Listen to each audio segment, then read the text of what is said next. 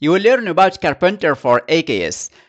Karpenter will allow you to provision VMs inside your AKS cluster with lots of flexibility. Lots of flexibility when compared with the default cluster autoscaler.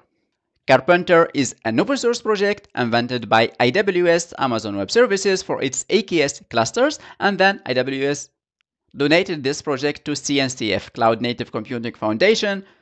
With that move, the Karpenter project then would be used by other cloud providers, including Microsoft Azure. So Microsoft Azure have adopted that project and have developed an AKS version for Karpenter that is available within this GitHub repository as an open source project. So you can enable it within your AKS cluster and use it and use the same Karpenter API. So here we are talking about Karpenter while we have the Kubernetes cluster autoscaler. That is the autoscaler that is running on lots of Kubernetes clusters because it's installed already by default within the open source version of Kubernetes. It runs as a deployment in your cluster. Cluster autoscaler have been there for years running inside Kubernetes clusters, so it's production proven product. The cluster autoscaler will rely on node pools to create additional VMs, and in Azure, that node pool will be an Azure VMSS virtual machine scale set. However, one issue with VMSS is that it's using one single SKU of virtual machine. So if I want to create multiple SKU of VMs, then I will need to provision another virtual machine scale set or another node pool that uses other SKU like the D SKU, the F for CPU optimized, or the E for memory optimized. And creating multiple node pools more than 3, it means that we would have lots of management overhead because we need to worry about autoscaling those node pools and also updating and upgrading those node pools whenever there are a new OS version or a new image version or a new Kubernetes version. So Karpenter is here to try to replace the default cluster autoscaler in Kubernetes for the non-system node pools. It means for the user node pools typically. So with Karpenter, you would have or you would be able to improve the application availability because Karpenter can respond quickly and automatically to changes in application load. With Karpenter, you can lower the compute costs because Karpenter will remove the underutilized nodes and it will replace the expensive nodes with cheaper alternatives. Karpenter actually can decide which node to remove and which node to add to the cluster. And it can decide for each node what is the SKU, what is the size of that new node. So it can detect that there are some underutilized VMs, and then it will take the workloads out of these VMs, delete those VMs, and then reschedule those workloads into more efficient compute resources. So Karpenter is supported today in AKS as an extension. To enable it, you just enable or use the flag node provisioning mode equal auto.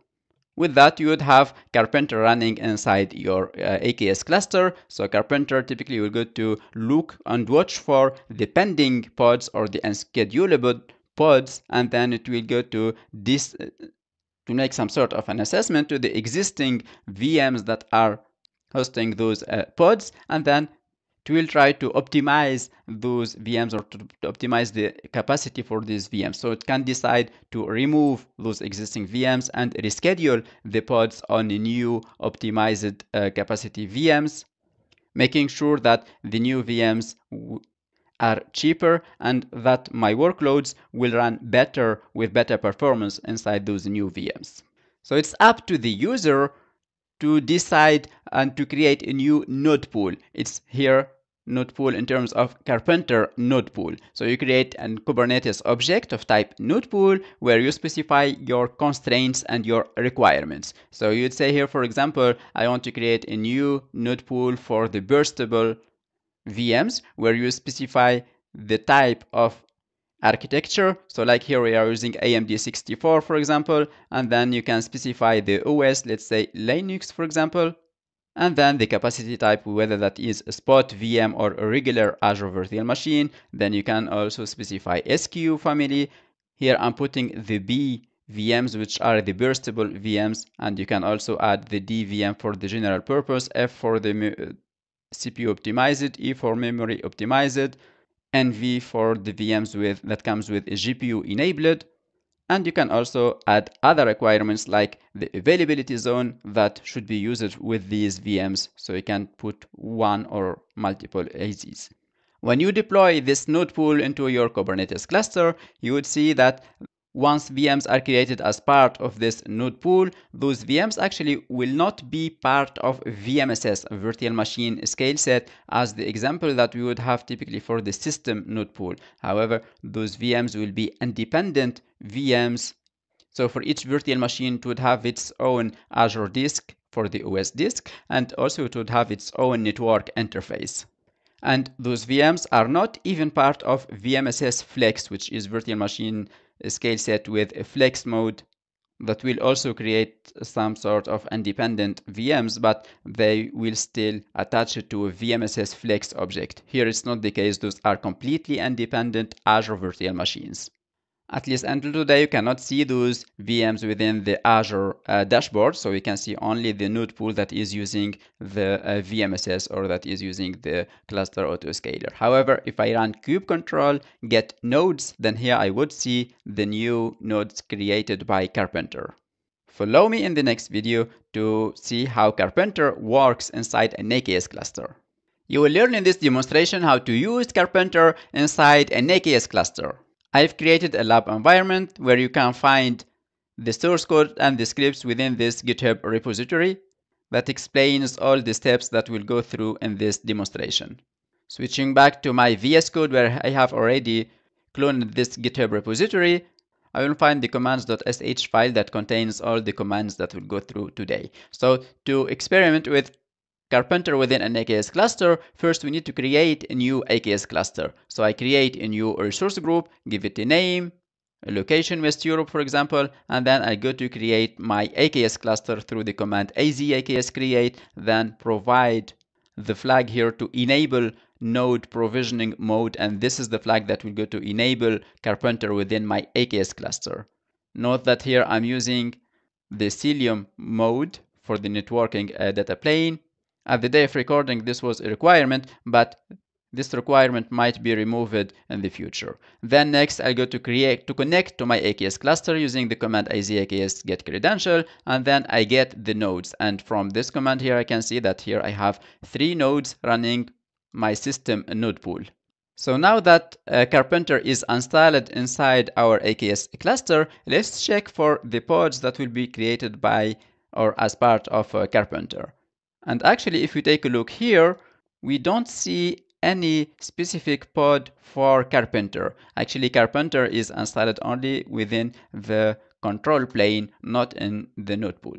However, Karpenter will come with some default CRDs. So if I try here to get the node pool, which is an object defined by Karpenter, it's not a native Kubernetes object. Here I would see that I have actually 2 node pools, one called default node pool and second one is called system surge. Let's go to describe this node pool and let's maximize this a little bit.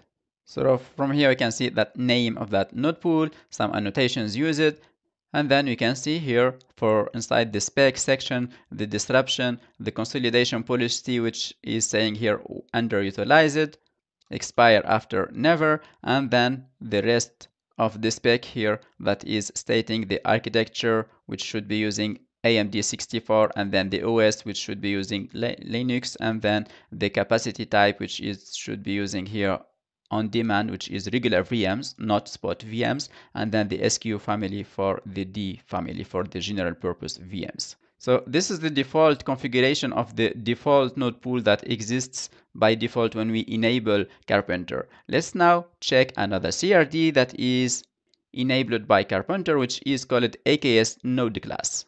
You can find again we have 2 node classes. Let's check the first one. And note within the spec section, the most important part is here. So the node class actually will specify the Ubuntu version. In this case, it's 2204. And then it will specify also the OS disk size, which is 128 in this case. So this is an existing node pool, which is the default node pool enabled by Karpenter. I have put here a file for that definition of that default node pool. And from that default node pool, actually we can take it and modify it to our needs. So instead of doing that, I have actually created a new file called nodepool burstable.yaml, and here I have created a new node pool called burstable that will go to use the not the general purpose VMs, but will use the burstable VMs in Azure. So how to configure it? Here I define the disruption, I define the limits. It means that as part of this node pool should not create VMs that consume more than 16 CPU and more than 32 gigabytes of memory. And the weight is going to define the priority of this node pool. The more the priority is, or the more this number is, the more the priority of this node pool definition. And then within the template spec, we define here the node class reference, which is here referencing the default one. The default node class would have this simple definition. So for today, it will just define the image family to be using Ubuntu 22.04. In the future, here you can specify either Azure Linux or Windows VMs. After that section, we define the requirements, and here where things become interesting. So in the requirements, we define the architecture. So I want to use VMs that use the AMD 64, not ARM 64, for example. And then for the OS, I want to use Linux. For the capacity type, I want to use either spot or on demand. And then for the SKU family, I want to use the VMs that are using the burstable or the B series VMs in Azure. And then I can specify the SKU CPU. So within the B series, we have multiple SKU, either the SKU that uses 2 CPU, 4, 8, and so on. Here I want to limit only to 2, 4, and 8 CPU. I don't want to use B VMs with 16 or more CPU. And then next we have the SKU version. SKU version defines the version of the SKU. So for each VM in Azure, you have the version V1, V2, V3, V4 until V5. Today, actually, we have V6 coming. And with this constraint, you define the lowest number for your V series. And next here, we define the availability zone. So that new VM that will be created will live inside one of these 3 availability zones. So let's go to deploy this node pool. So I'll go to run kubectl apply that YAML file that defines the node pool, and then I'll get the node pools, and I should see here I have a new node pool called burstable that is using the default node class. Then next, to use this default or this burstable node pool, I will go to simulate that I have here a new workload that is an Nginx deployment that will run 1000 replica. So let's go to run that. And here it tells me that Nginx deployment was created. So next I can go to check for that deployment if it's really started deploying.